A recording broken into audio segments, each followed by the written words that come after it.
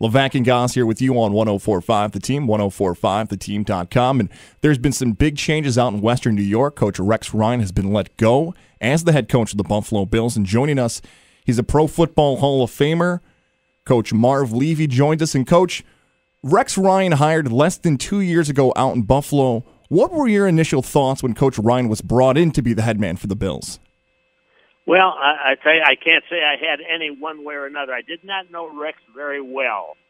He'd been in with the Jets, so my reaction was wait and see.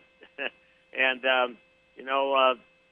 I remember coaching for a great assistant for a great coach, George Allen, and he once said one of the best phone messages he ever got was from an owner when he was coaching the L.A. Rams. On Christmas morning, it was "Merry Christmas, you're fired." And I guess Rex ran into something very similar to that. Short career there. But for me to say that I followed him as closely as I did, of course, when I was coaching or for my general manager years, isn't it? I will have to say this. Rex talked a good game, but I used to tell our players, what you do, speak so loudly, no one can hear what you're saying. So, but everybody has to coach according to his own personality. I guess I haven't given you much of an answer, but the best I can come up with now. Coach, that's a fine answer for us, and I think the other question Bills fans are going to want to know now going forward is, what does this franchise need? Is it stability? Is it a coach who's had experience and won before in the league? You're running the Buffalo Bills. What are you looking for in the next head coach for this franchise? Well, one, the ability to teach, to get across within the framework of his own personality. He might be an extrovert like Vince Lombardi was, or he might be more quiet and laid back like Tom Landry was. With both guys, the ability to teach. Secondly, a man who's going to work well with others in the organization, because total organization wins. The success we enjoyed while I was there, yeah, I'll take a little bit of credit.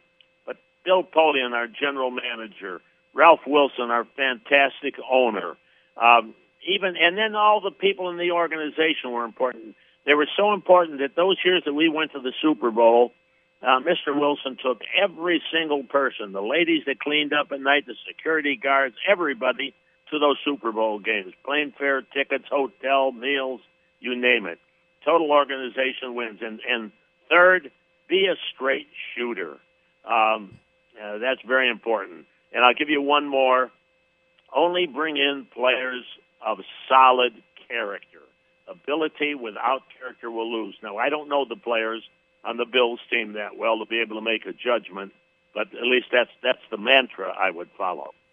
Pro Football Hall of Famer, Buffalo Bills former head coach Marv Levy joins us here on 104.5 The Team and 104.5theteam.com. Coach Brian Mariano filling in for Jeff Levack today. Now, all those stuff you mentioned about what the Bills should look at for their next coach. I'm a Giants fan. That sounds a lot like their former coach, Tom Coughlin. Would you be surprised to see Tom Coughlin take over the reins there in Buffalo?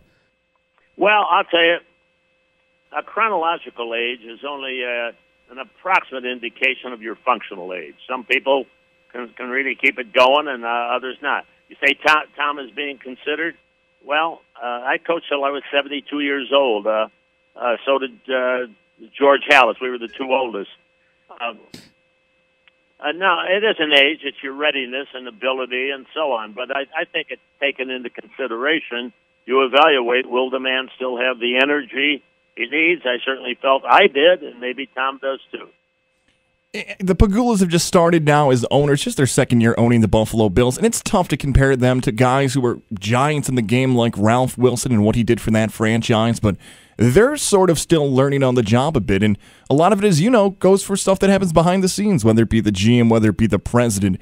Is it something when it goes all the way up to the front office where the Pagulas may have to look and say, maybe it's guys like Russ Brandon who has a lot on his plates, or guys like Doug Whaley, that maybe they look at that being a change they have to make in the future? My impressions of the Pagula family has been very favorable.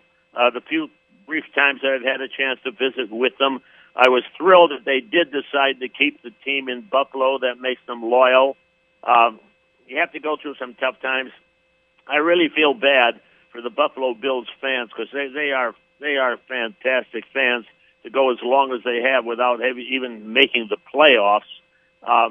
But as I said earlier in some earlier remarks, it's total organization that wins, and the owner is part of that. My impressions of the Pegulas are that they've got a very fine owner in place, and there has to be a lot of work done. I don't know. I've met Doug Whaley. I liked him, but I don't know much about his talents or abilities. I'm living here in Chicago now. The first 3 seasons that Theo Epstein came here, they had losing seasons.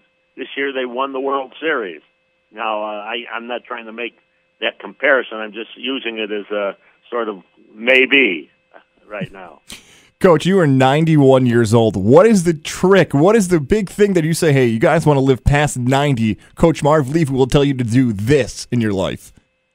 Well, stay active. I follow a generally healthy lifestyle. I still exercise. I'm out for 1 hour, either a brisk walk, sprinkling a little bit of trotting. I lift weights 3 days a week. I ate a pretty good diet, I think. I'm fortunate to have a fantastic wife, daughter, grandchildren, family around me, and some great friends. All of those things contribute. Plus, probably a pretty good. I've been lucky to still be this active and at this age, and I've been staying busy writing books. I just wrote a children's book, Go Cubs Go, from the viewpoint of a long-time Chicago Cubs fan where I grew up, for children about the Cubs winning this year's World Series. So staying active and all the other things that I've just rambled on about. No, Coach, it's amazing. You know, we have to ask this question because I'm sure Bills fans are going to want to suggest it a bit, that even though you are 91, you are going to stay retired, right? You're not going to go back on the sidelines and coach the Bills? If they offered, I might do it. No, it was one of those things where after 47 years of coaching, I really needed to get that deep breath to step aside.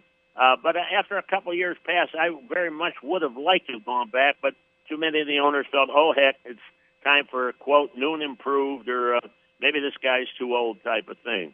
But I'd do it, but I'm not deluding myself to think that the offer would come. If it did, I sure would consider it, sure. He's a Pro Football Hall of Famer. He's a former coach of the Buffalo Bills. We thank him for taking time with us today, Coach Marv Levy. Coach, best of luck. Happy New Year, and hopefully we'll talk again soon in the near future. Thank you. Good to talk with you, Brian, with all those fine fans there in New York. Thank you.